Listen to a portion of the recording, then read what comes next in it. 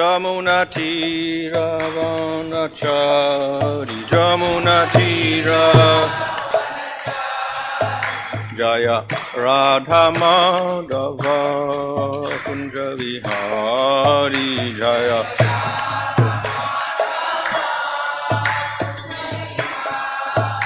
Hare Krishna Krishna Krishna Hare Hare Hare Rama Rama Rama Hare Hare Hare Krishna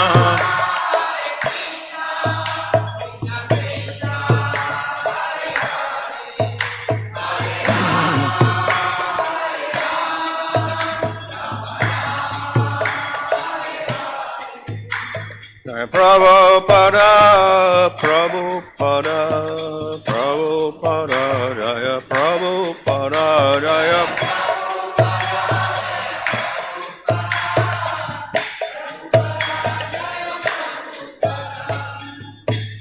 Vishnu Bharabara Mahaprabhu Rajagacharya Asasara Sisivadesi Bhaktivinoda Samsara Papa Ki Jai Namacharya Haridas Thakur Ki Jai Prem Sagaho Sri Krishna Chaitanya Prabhu Nityananda, Sri Advaita Gadadhar, Shri Gaur Bhakta Ki Jai, Sri Radha Krishna, Gopa Gopida, Shama Kunda, Radha Kutta, Giri Govardhan Ki Jai, Vrindavan Dham Ki Jai, Navadrap Dham Ki Jai, Gang Jamuna Tulasi, Bhakti Devi Ki Jai, Ananda Koti, Vaishnava Vrinda Ki Jai, Samavetta Bhakta Vrinda Ki Jai, Go Premanandi.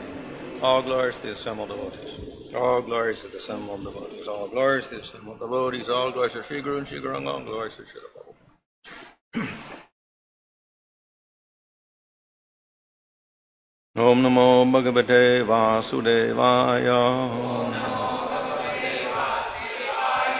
Om Namo Bhagavate Vasudevaya. Om Namo Bhagavate Vasudevaya.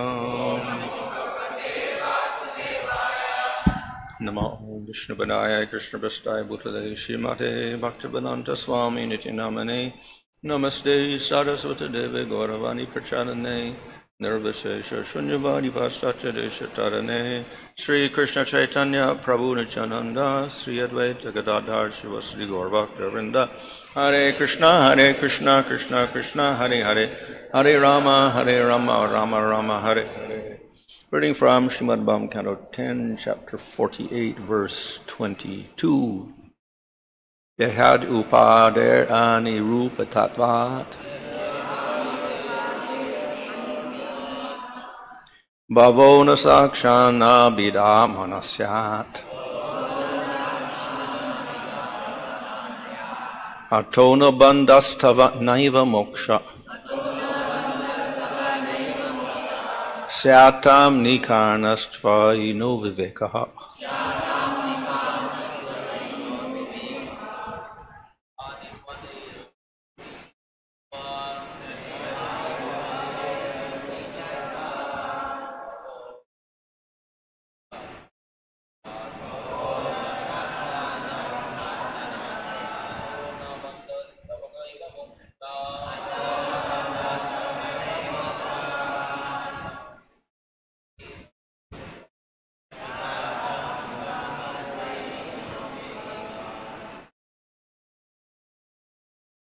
Deha, of the body, adi, and so on, upade, as material designative coverings, anirupatvat, because of not being determined,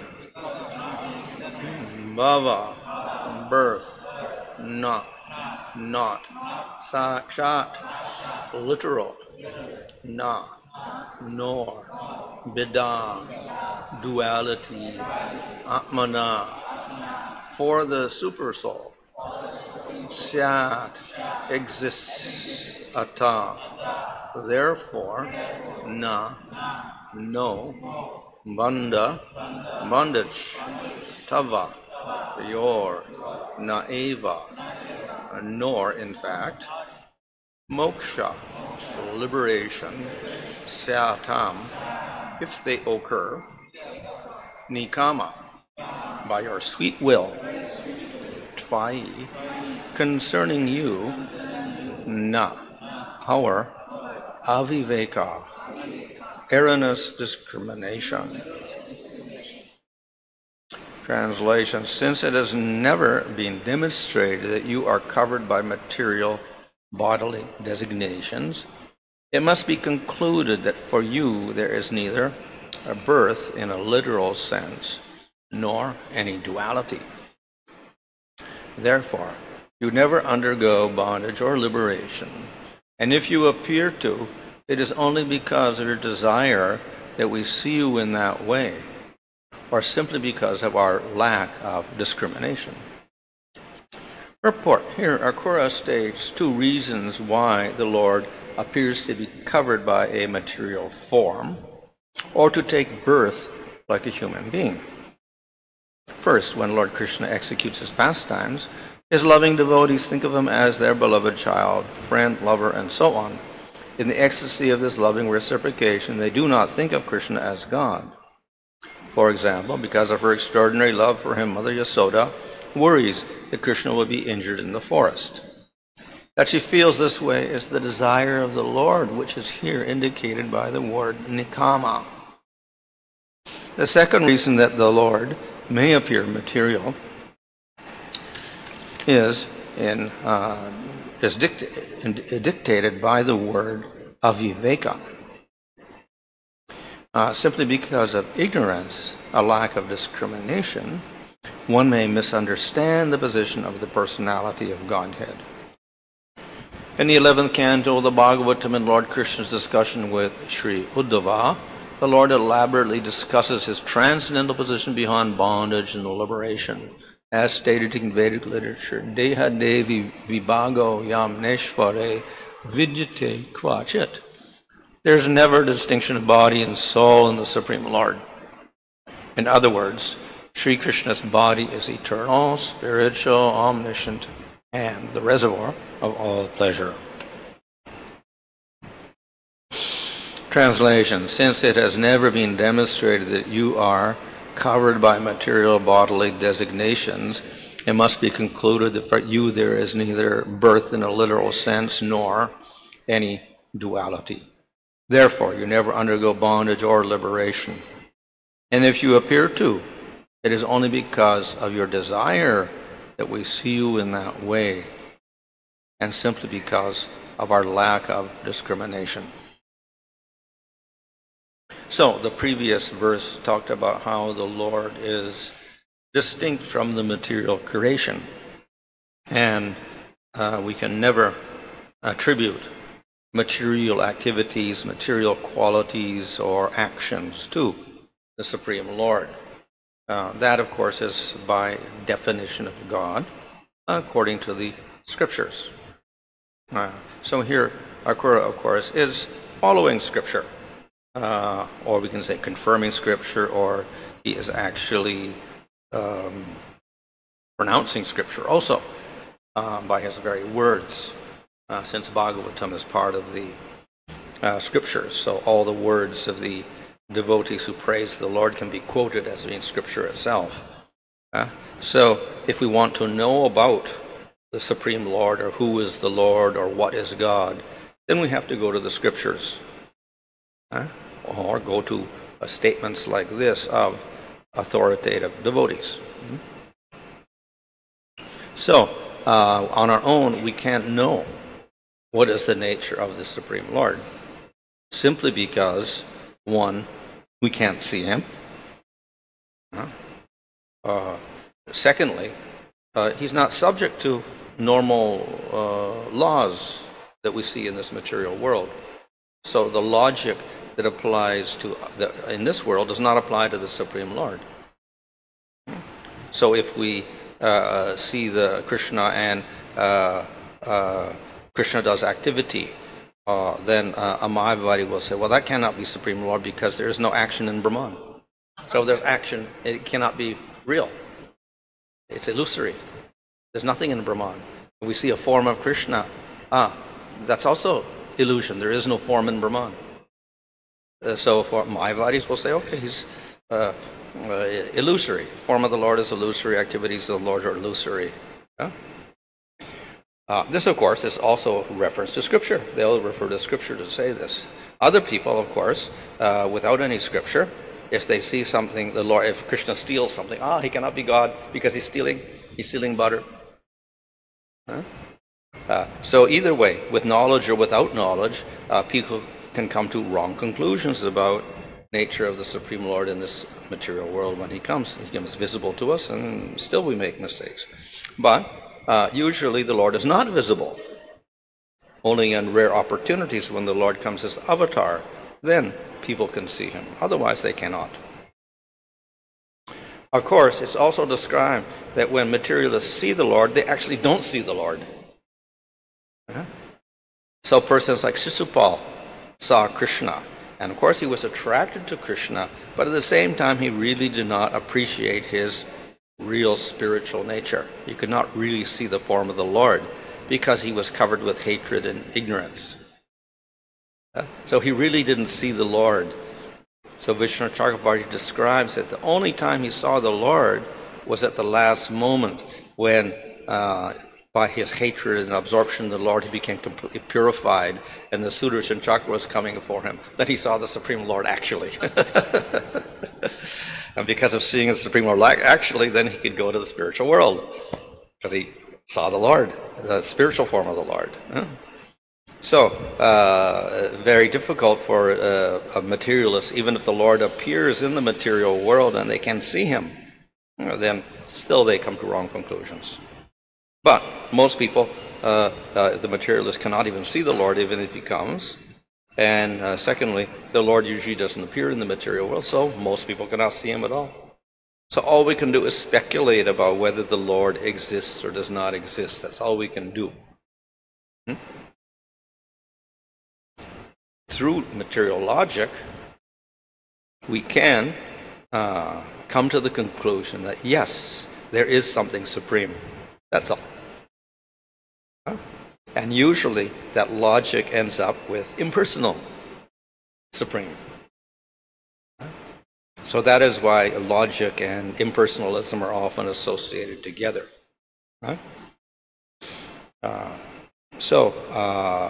Nevertheless, some sort of a vague conclusion can be reached. But we can never know about Bhagavan by logic, material logic. Senses and mind and intelligence cannot actually approach the Supreme Lord in his personal form. Yes, they can approach Brahman to a little degree, but Bhagavan, form of the Lord, and his activities, they cannot understand at all. So, in other words, it is very logically difficult to conclude that God is blue. Why should he be blue? Maybe he could be pink or orange or purple or whatever. Why would he be blue? So we can't conclude that by our logic. There's no reason for it according to logic. Yeah? And why should he be a little boy? Why should he have a human form? Why should he be a cowherd? So all these things are beyond logic. If we only have to go to Scripture and then just accept what's in Scripture, yeah, we can do that. But otherwise, we can't conclude who is God, what his form is, or anything. So that is why we have to go to the Scripture. It has to be our authority. And there we learn about God. And we also learn that he doesn't have one form, but many forms. Most religions have a struggle to accept any form of God.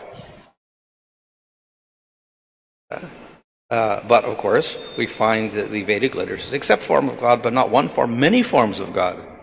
So, quite unique. And the forms are various, not just human forms. Then we have lion form and horse form and snake form and turtle form and fish form and bird form and whatever. All sorts of different forms we have, and all different colors. We have blue and black and white and yellow and red, whatever. All these different colors as well. So quite astonishing. But by logic, we cannot prove anything. So we go by the scriptures and we accept what the scripture says. Definitely the form of Bhagavan and his activities and qualities are beyond the material mind. We can never conclude what it is. And even if we were to see it, if we don't have spiritual eyes, we will not appreciate its true nature. As Shishupala did when he saw the Lord, he's just some pious human being. That's all. And he's got that position and power because he did a lot of pious activities. That's his conclusion. We can never understand the Supreme Lord by material logic. We have to go to the scriptures for that. The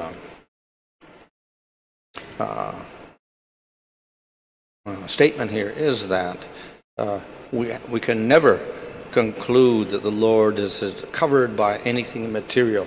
Here it uses the word upadi, which means a covering or an imposition, such as a body, a gross body or a subtle body. So for the jiva, we can have upadis. We have a gross body and we have a subtle body, and these obstruct the nature of the Atma, so that we don't even know we're Atma anymore. We get covered by ignorance. So that is the nature of upadi. It covers up the nature of an object. But Supreme Lord is never covered up. By very definition. So it says that he can never be concluded to have upadis like people in the material world. Completely opposite. He doesn't have birth. He doesn't have distinction of dualities, which means body and soul, etc. None of these exist in the Supreme Lord. So in this way, we get a definition of who is God. This is distinct from a definition of devatas. Now, many people in India will think that devatas are also supreme. Why? Because they have great power. And their abode is much more pure than our abode. So, okay, they're God. But if we go by this definition, then they're not God. They are subject to birth and death. They have material bodies. They have material contamination. So we see that sometimes the devatas have fights among themselves and whatever. Sometimes they fall from their positions. Devatas and even Brahma have to give up their bodies. And they have a distinction between body and soul. So definitely not Supreme Lord. So this is one, not only, but one distinguishing feature of the Supreme Lord. No upadis at all, and therefore not subject to birth and death and all sorts of dualities of this material world. So therefore, no birth, no bondage, and no liberation, because he's already liberated. Liberation means freedom from material upadis. So if he doesn't have material upadis, then what is the question of liberation? So he's always in his position in the, as a spiritual being with no covering.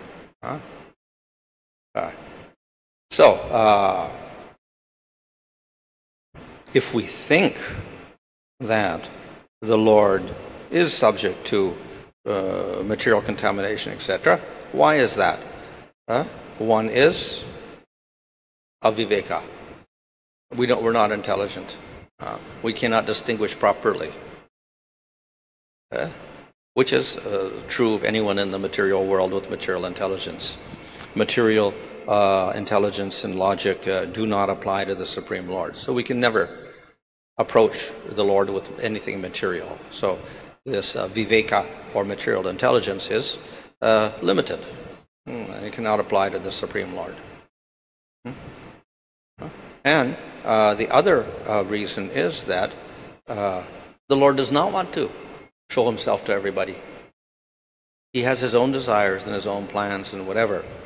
So, as we know, Bhagavad Gita says the Lord is not revealed to the demons and envious people and others. He's revealed to the devotees, but not to the demons. He does not reveal himself. He's hidden from them. So he does it through several processes. One, of course, is simply because in ignorance they cannot see anything spiritual. And another thing is that the Lord himself often performs activities that appear material. Of course, of Krishna, that's obvious. He acts like a cowherd boy. He doesn't act like God. Does not show great powers, etc. Explicitly. And shows fear and whatever from Mother Yasoda, etc. So very, very human-like in that way. But even the other forms, if they manifest, they appear as if they're material because they have forms. And usually people say forms are material. So therefore, if the Lord has a form, he's material. And the Brahman especially, no form, abrupa. But he has a form, therefore must be material.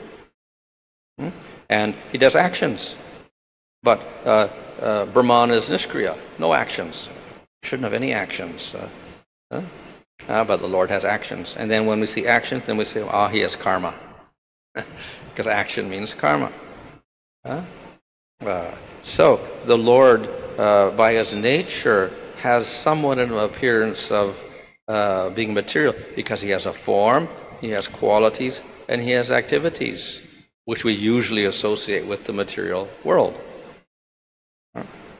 And then in the case of Krishna, more confusing because he acts more like a human being than all the other forms. He hides his powers in Vrindavan. He acts like a small child. He appears to be overcome by fear or ignorance, and he cries. And he runs away from Mother Yasoda. He steals things. He jokes with the cowherd boys. He gets defeated by the cowherd boys. So this is puzzling for people who think God should be some supreme person showing powers. So this is another way in which, by his desire, the Lord hides himself. And it's not easily understood by some people. So, though that is so, that he may act in such ways, one who is an actual devotee will not be fooled by any of these appearances, and he will understand the Lord's true nature. So that is also the purpose of Scripture, to explain why Krishna is Supreme Lord, in spite of the fact that he's doing all these activities that make him look like he is a material being. So in other words, it reveals Krishna as Swayam Bhagavan. So that is one of the purposes of Scripture. Yet, the peculiar nature of Krishna is that the highest relationships are those in which you do not see Krishna as God at all. So Bhagavatam is establishing Krishna as Swayam Bhagavan. But again, it's also establishing him so that you can forget about that. Completely. If you go to Vrindavan in the spiritual world, you do not see Krishna as God. So his aspect as Supreme Lord is not so important as the relationship with him. So Bhagavatam has two functions. One is to establish that Krishna is Supreme Lord and he's greater than any other being. Secondly, to hide his powers completely and to develop a relationship which surpasses any respect for Krishna as Supreme Lord. And how is that possible? Because Krishna also has that very attractive nature in Vrindavan, which will make one forget his nature as Supreme Lord. His pastimes will also do that. So, in any case, those who are devotees can understand the message of Bhagavatam. First, they can establish that, yes, God is distinguished from other living entities, not contaminated, and that among all the forms of God, Krishna is the highest. So that is a very important conclusion to reach. So some persons can come to the conclusion, yes, we do have Supreme Lord or Bhagavan. Rarer than that are the people that conclude that Krishna is the highest form. That's rare. And then to establish a relationship where one forgets that Krishna is God, that's even rarer. But all of that can be appreciated and understood by those who are devotees, and they read with sincerity the Srimad Bhagavatam. So that is the message that comes out of Bhagavatam. So Akrura here is a devotee of Krishna, and he can see Krishna directly, but he appreciates his powerful aspect more than he appreciates the sweetness aspect. So here we don't see him mention too much about the people of Vrindavan or etc. Of course, there is some mention later on, but it's not so prominent here, at least at the beginning of his prayers. He is emphasizing the nature of Krishna as Supreme Lord, and defining him very philosophically, etc. So this, of course, has a function for himself to increase his respect for Krishna, and secondly, to educate other people. Other people will hear this, and they will understand that Krishna, in spite of his looking like a normal human being, is actually Supreme Lord. So this is one aspect of Krishna. Of course, in Vrindavan, Krishna has both aspects. Though he does not appear and hides his nature as Supreme Lord, he always is the Supreme Lord simultaneously. But the sweetness aspect predominates in Vrindavan. But we should not think, because Krishna has sweetness, he's not showing all powers, whereas Rama shows more powers. But then that would make Krishna not so complete. So our acharyas say that that's untrue. Krishna displays most sweetness, but he also displays most powers, more than Ramchandra. Now, of course, it looks a little impossible in Vrindavan, but definitely in Mathura and Dwarka, yes. And we have statements like Akrura, etc., that show Krishna is all-powerful. And he kills many demons, etc. And not only he kills them, he even takes them to the spiritual world in cases, which does not happen with other forms of the Lord like Nrsimhadev or Ramchandra. When they kill demons, they do not even liberate them and put them in Brahman. They just get a body in the material world. But Krishna, he will liberate them or put them in Vaikuntha. So that is shown. So, of course, in Dwarka and Mathura, he shows powers, great powers. But even in Vrindavan, he shows greater powers than any other form of the Lord, though not appreciated by the people of Vrindavan. But he still shows those powers. So he's never bereft of his powers. So an example of that is Krishna manifesting all the forms of the calves and cowherd boys. He becomes all the calves and cowherd boys for 1 year. How is that a manifestation of power? Because no one could detect it. Even Balaram, who is another form of the Supreme Lord, got fooled. So he could fool Balaram. Who else can do that? Who can fool the Supreme Lord? So he showed power in doing that. And then secondly, he revealed to Brahma that he was all of the Vishnu forms that create all the material universes. Not one Vishnu form, but millions of Vishnu forms.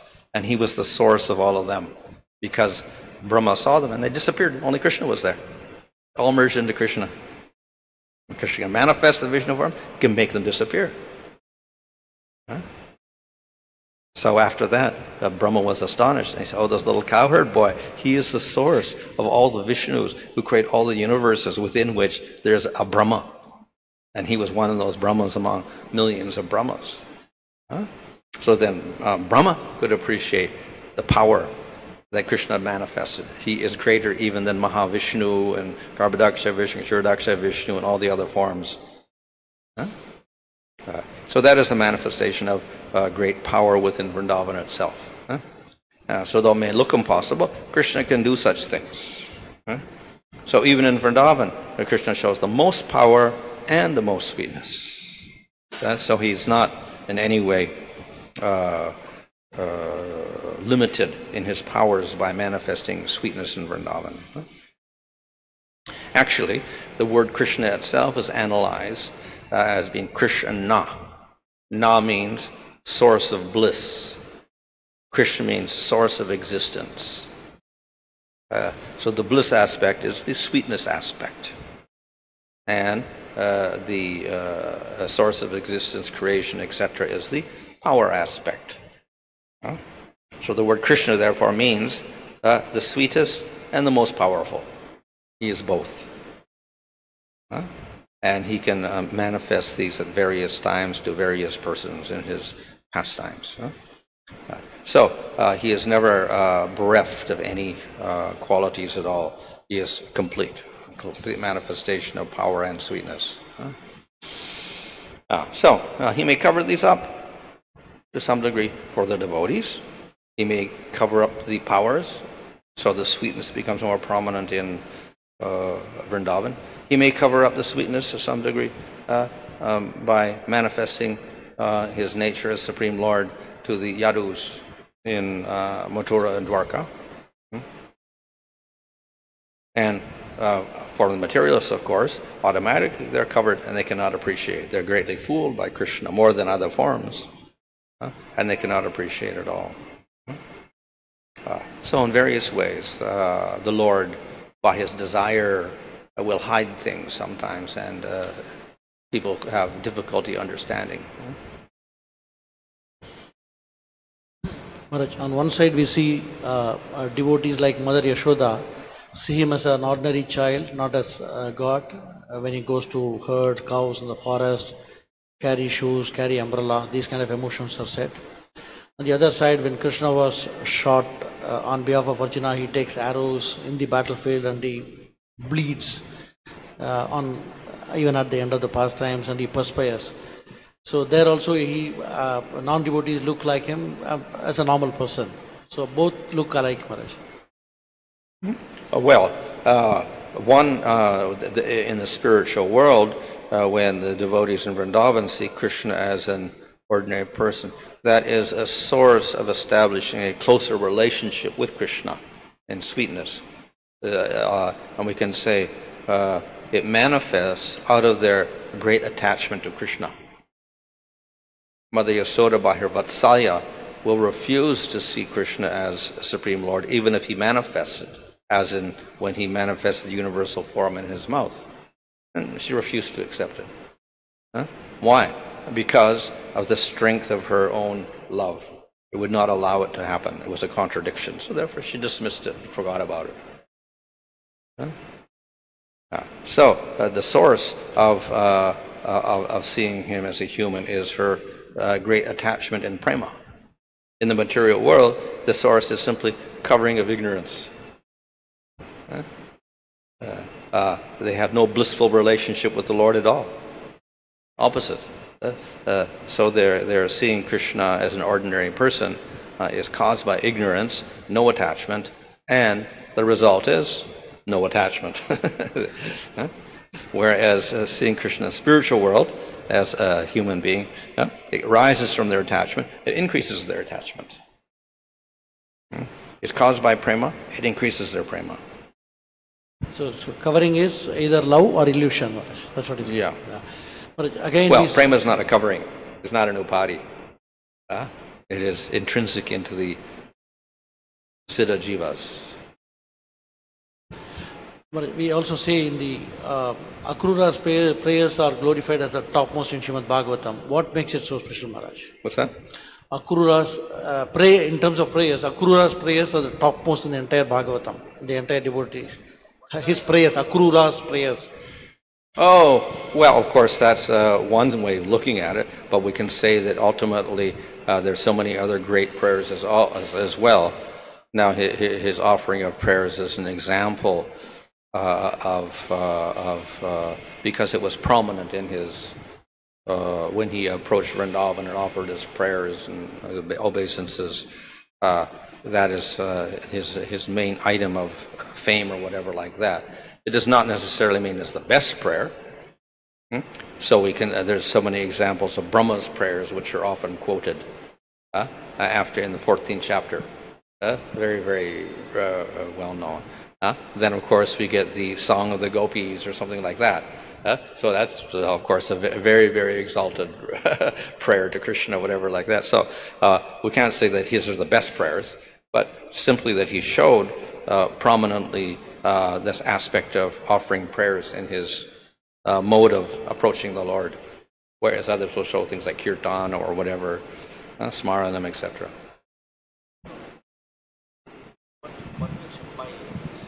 Yeah, this is prominent feature of bhakti, main feature of bhakti. Of course, that's assuming, but obviously he's a nitya siddha, so he's not a sadhana siddha, so one says he doesn't get perfection like that, like Lakshmi also. But it's their prominent feature of their bhakti. Maharaj, one more thing, you're explaining in the beginning of the class this regarding this, in the material world people has a upadhi, so with this upadhi they can understand the Supreme Lord. If they try to understand also, they can understand till the Brahman, not above this. So now question is that, even to understand Brahman also is not so easy, because living entity has a material body, everything is material. But Brahman is spiritual, you can say. But so how can they will understand the spiritual with the material? Yeah, well, if one comes to Sattva Gun, then one of the qualities of Sattva Gun is prakash, which means knowledge or revelation. So that means they can understand they're not the body, they are the soul. So that's the nature of Sattva Gun within the material world. And the process of jnana, to get moksha and to realize we're Atma, not body, is also sattvic. So Sattva Gun has the capacity to reveal Atma. That much. Cannot reveal Bhagavan, they can reveal Atma. Even though it's material, sattva. It can reveal Atma, which is non-material. Even if one is a sattva also, but still he cannot understand the Brahman. Yeah, he can appreciate. And therefore they study Vedanta Sutra. And then Vedanta Sutra confirms their idea that I'm not the body, etc., I'm Atma, etc. And the question is, Maharaj, you see, in the Vrindavan, Krishna display both aspects like sweetness as well as the greatness. But we see here, this Brajavasi really knows his greatness, then knows only sweetness. Brajavasis, Vrindavan, they really knows his greatness, they all know his sweetness aspect.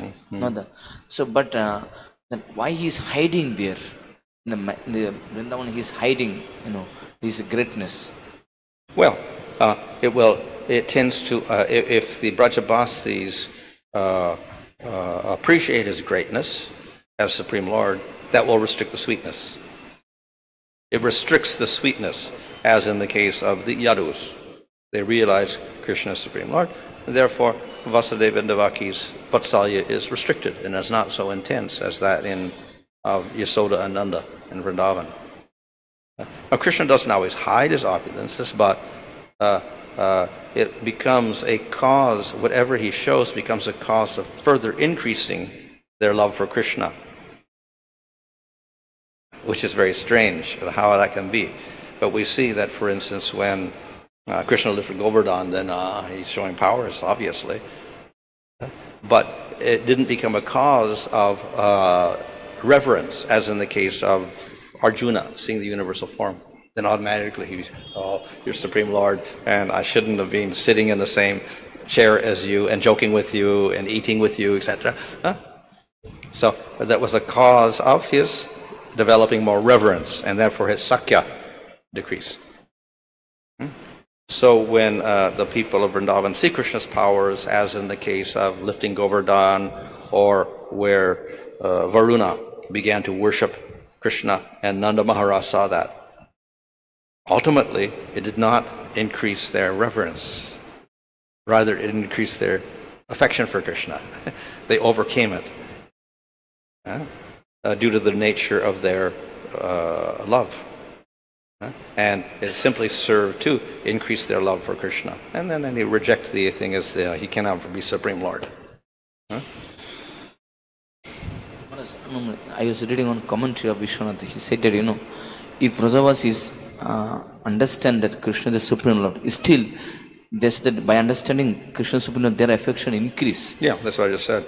Yeah, the affection is not that doesn't decrease. No, it increases. And that, yes, oh yes, my son is a Supreme Lord. I'm so great. But then, of course, they don't dwell on the fact that he is supreme, and therefore we have to respect him. So when the Brajavasis heard from Nanda Maharaj that Krishna was worshipped by Varuna and others, then they said, okay, Supreme Lord or whatever.